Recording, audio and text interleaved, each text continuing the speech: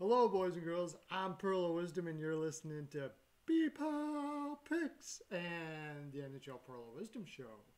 And I haven't did this in a while. I'm gonna go do something that I do every once in a while, mostly because it can help me with my picks. I'm gonna give you all the NHL picks for today. That is Tuesday, April 26th. I'm going to go over them on the fly. Like, I've kind of looked over at it. I want to kind of hash it out. So I figure if I did a video and maybe I'll get some new things in my mind to tell me what picks are. If we are up 550 units this year, and if you're into making that sort of units, money, then I'll give you a free trial. You comment in the comment section and come over to bpowpicks.com. But I want to take a look at the picks for today. It's the end of the season, so things change a little bit. I'm going to talk it through as I do it. So let's look at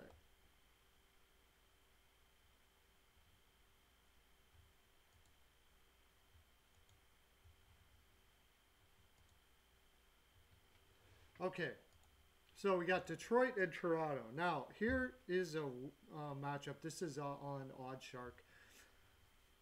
You would think Toronto would be the easy pick here. Obviously, they're juiced up. You're paying, let me get this to change the odds settings to American for everybody because they don't usually go on decimal odds. Minus 450, you got to dole out for $100. That is really bad. And Toronto, what's the motivation for this game for them? That's the thing.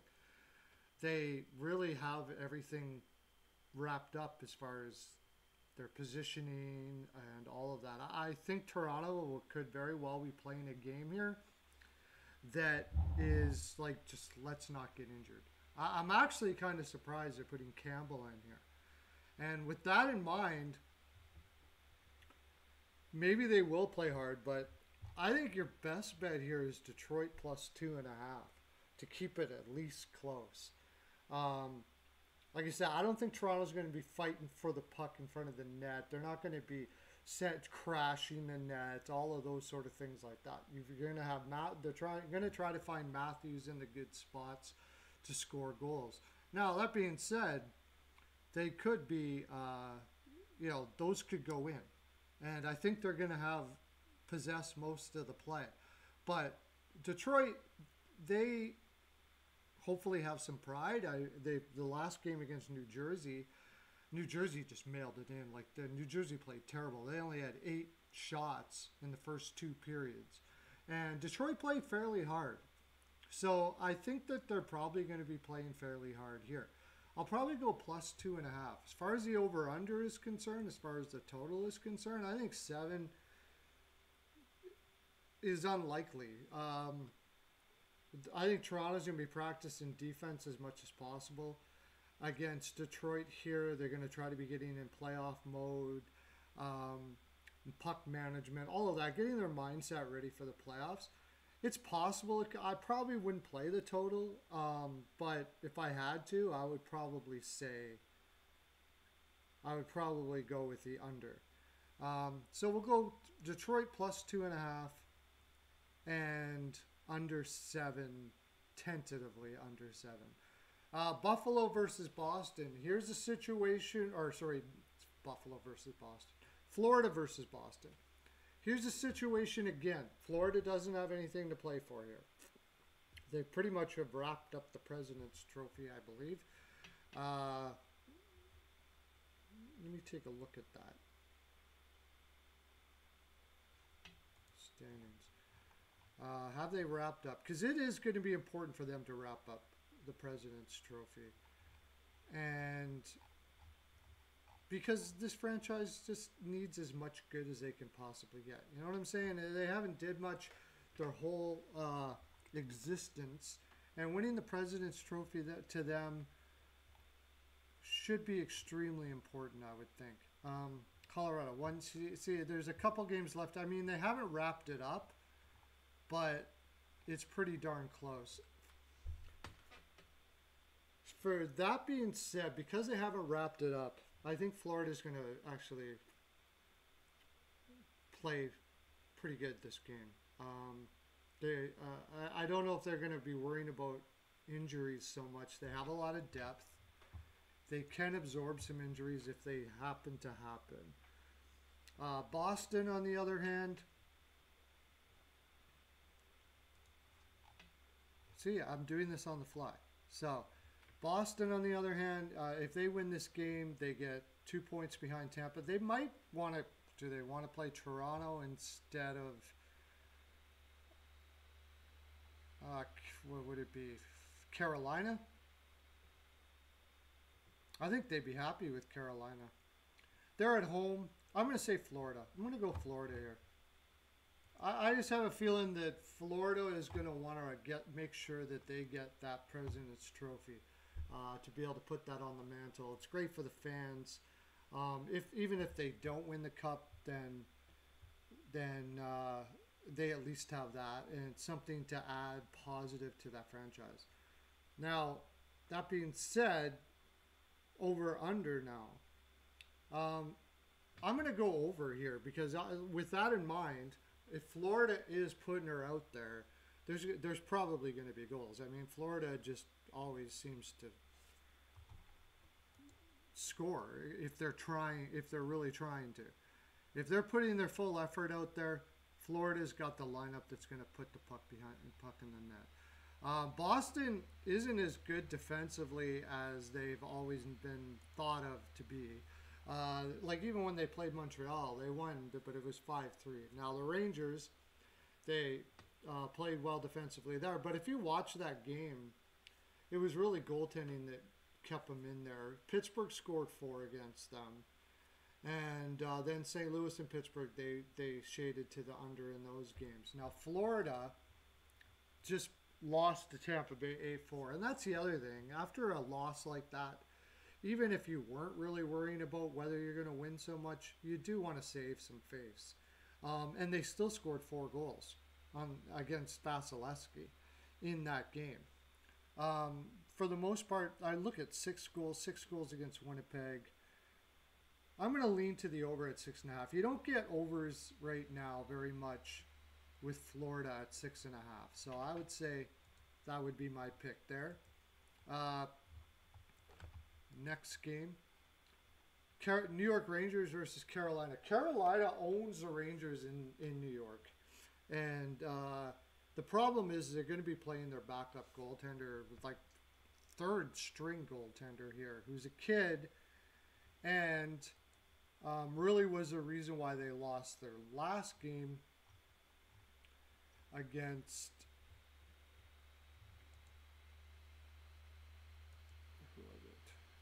Oh, I'm sorry. They won their last game. They won their last game 5-2 with him in there. I want to take the Rangers here. But Carolina has owned them. And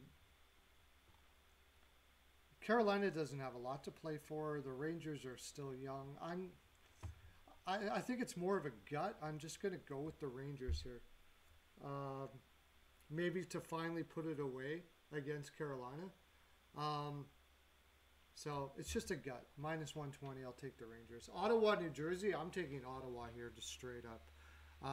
As far as over-under is concerned, New Jersey, I don't know, maybe New Jersey will change up their, be embarrassed and come into this game and try hard against Ottawa.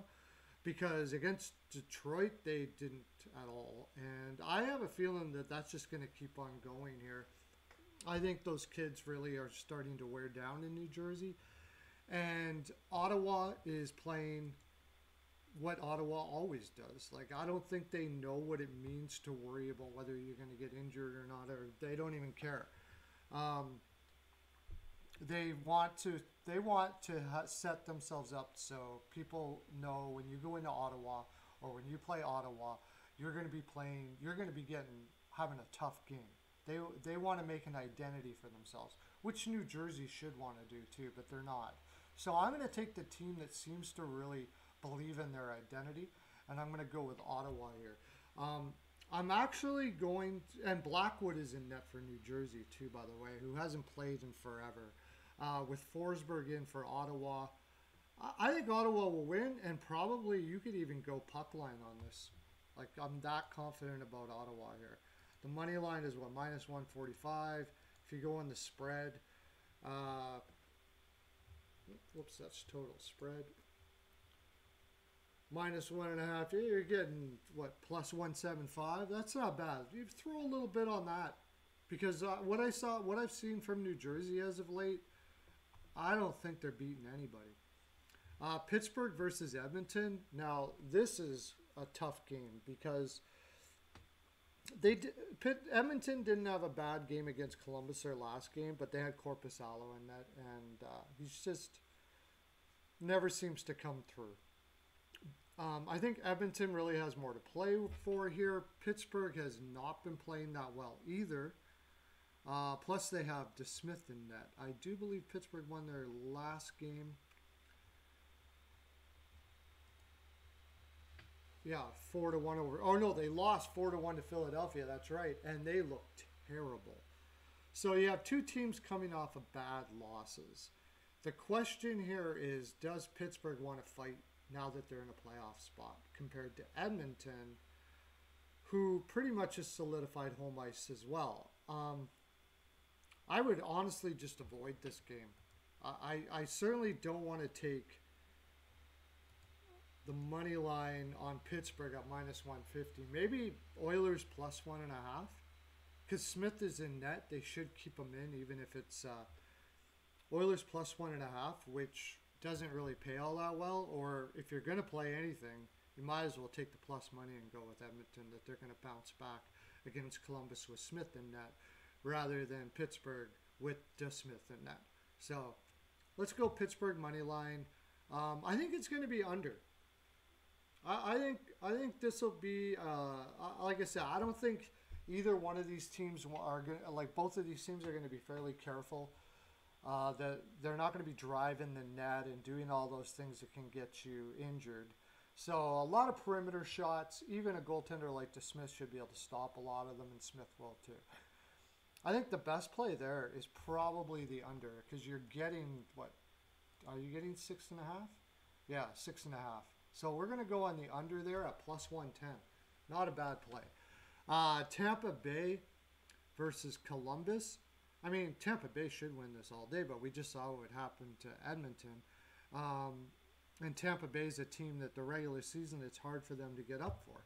Now, that being said, and you're getting like minus 370 on Tampa Bay against a Columbus team that has been trash for the most part, except for that game against Edmonton. And a Pittsburgh team that just lost to a much worse team in Philadelphia.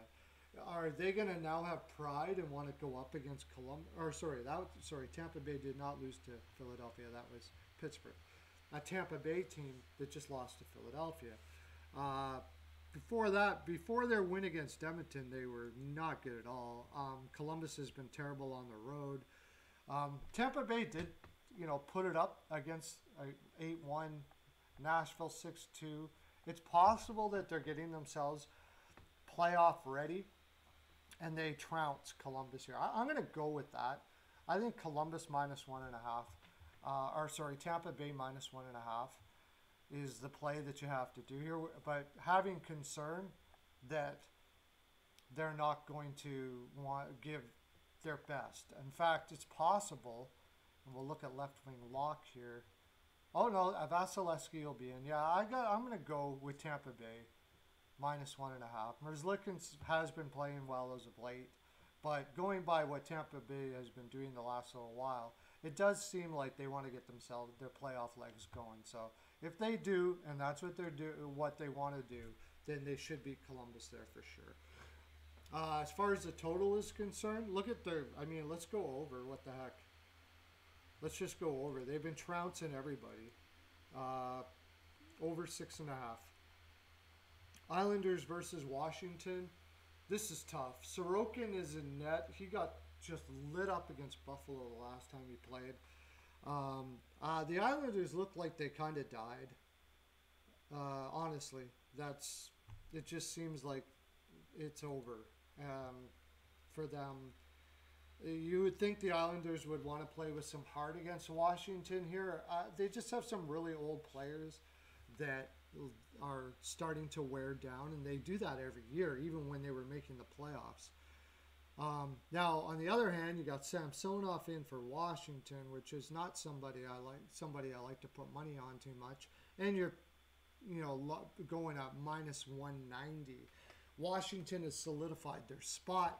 They don't really have much to play for in this game, and Ovechkin's not going to be in the lineup. Really, maybe just take the. What are you getting on the spread for Islanders? Minus 165. I mean, you might as well take that spread instead of taking Washington in regulation, because they might not want to be risking any more injury, especially with Ovechkin being out. This could be a really boring game.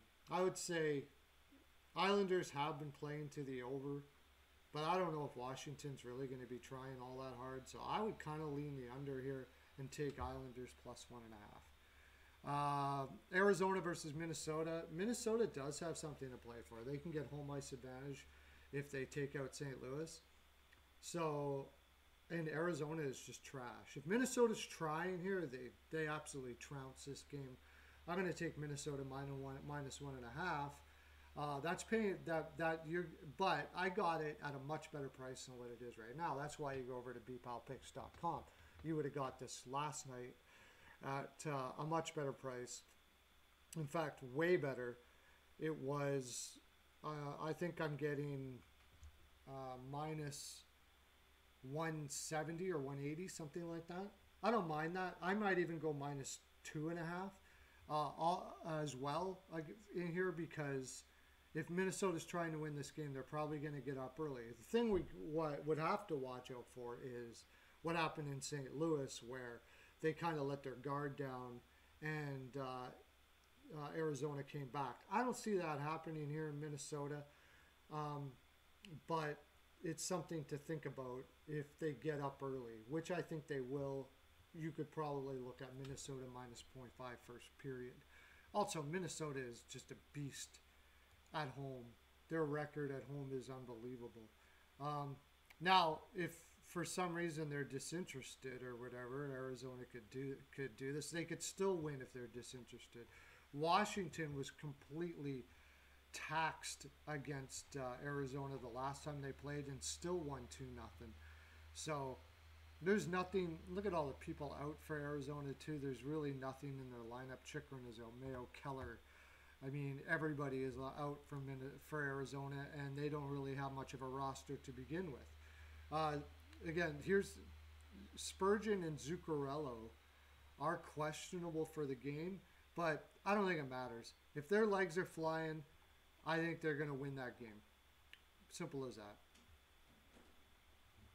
And win by a considerable amount. Calgary, Nashville, this is tough. Nashville looks like they're spent at the end this year. And I kind of said that going in, that it was pretty likely that Nashville couldn't keep on playing the way they were playing. They were fighting every game. It was a scrap every game all year. And I had a feeling that they were going to fade down the stretch. And sure enough, they have. I would like to take them at plus 120 here, because they do have a lot to play for, where, look at the computer says 4.5 to, Calgary by a landslide here. The thing is, Calgary really doesn't have much to play for here. They do own Nashville on the road. My leaning, though, they didn't have much to play for against Vancouver, not much against Dallas, but they still won the game. Now, the last time they played, Nashville did win 3-2.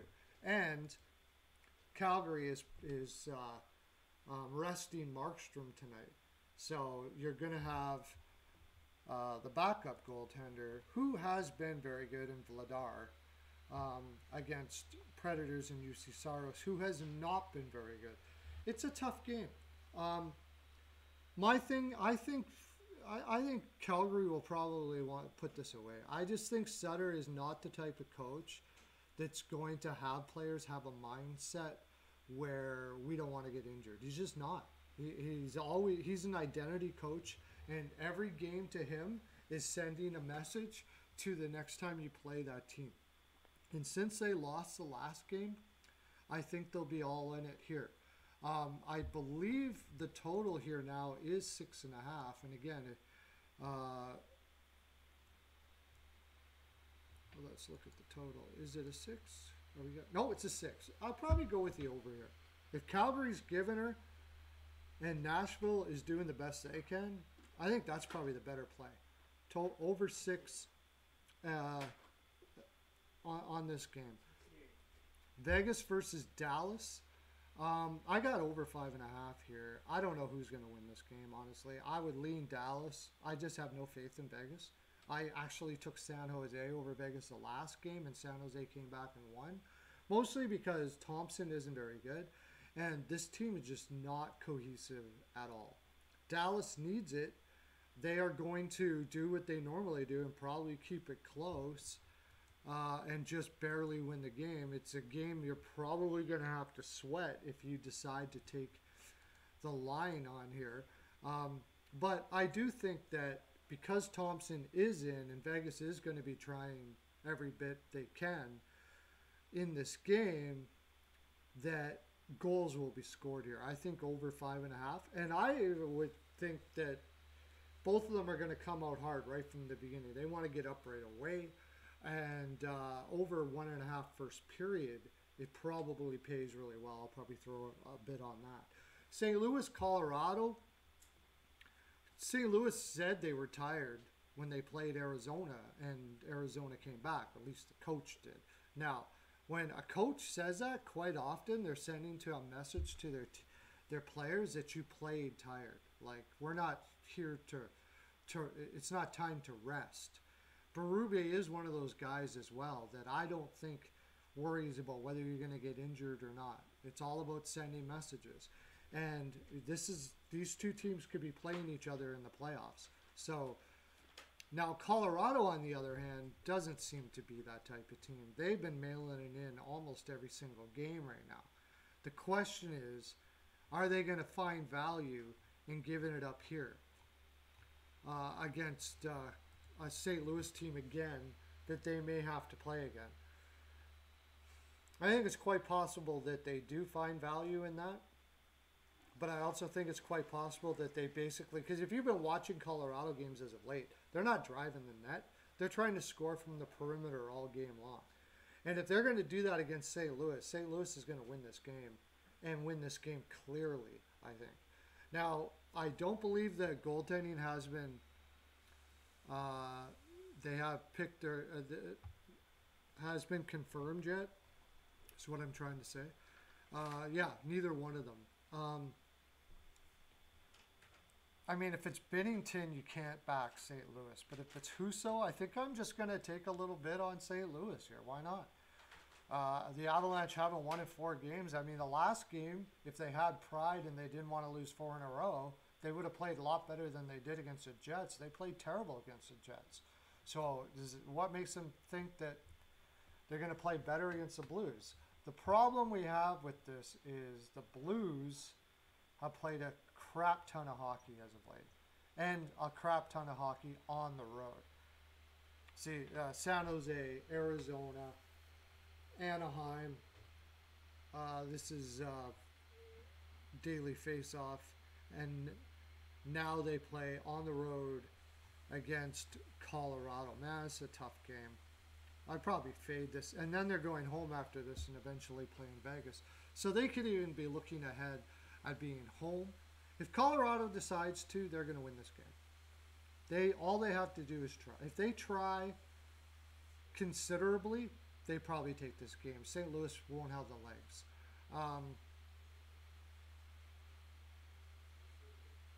So I'm going to say first period over. I think St. Louis is going to give everything they got in the first period and then lose their legs after. So I think they could get up early, and then Colorado comes back and wins it later. But first period over, or St. Louis plus 0.5. The other problem we have with this is look at the juice you're giving up. for Colorado in this spot. I mean, minus 170, really, against a St. Louis team that's playing like they are, and the Colorado's lost 4 in a row. That's tough. That's tough. I stick with the first period here. First period, St. Louis plus 0.5 or something like that. And you're probably getting not a bad return on that. Vancouver versus Seattle. I'm going to go that Vancouver wants to end this season on a positive note. They haven't looked like it could be a terrible letdown spot for them too, because they're completely out of it now. But Seattle on the road is not very good. I think Vancouver's going to play hard for their fans. More than likely, I think Boudreau is like, look, we owe our fans a good game here. Let's give it. If we don't make it, we don't make it. We can rest after. But this is, at the very least, let's give our fans a win here against the Seattle team. So, for the organization, I think Vancouver is going to win this game. I would take Vancouver in regulation. And because of that, I would kind of lean to the over here as well. Seattle has been potting a couple lately, if you look at it. Like, they have been potting goals. They've been mostly because they've been playing fairly loose. So, how come they don't have their last games here? Wow. They have the last 10 games. Oh, last 10 games. Yes, Seattle. Here we go.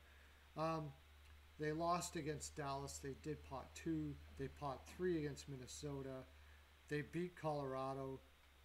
Ottawa, they potted 4. See, they've been potting a couple. And if Vancouver really wants to play this up and they want to win for their fans, I could see that going over the total, or at least a push. Anyways. Next,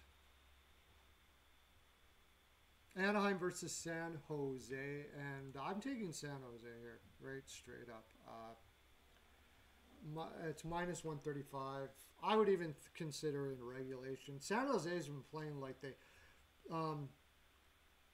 Bugner has a philosophy much like Berube does, where you're wanting to send a message. They want to be champions, and they want to have a champion's mindset every time they play. Now, it hasn't been successful, but they do play teams tough. Look, they came back against Vegas when they were down 3-1. They didn't give up in that spot.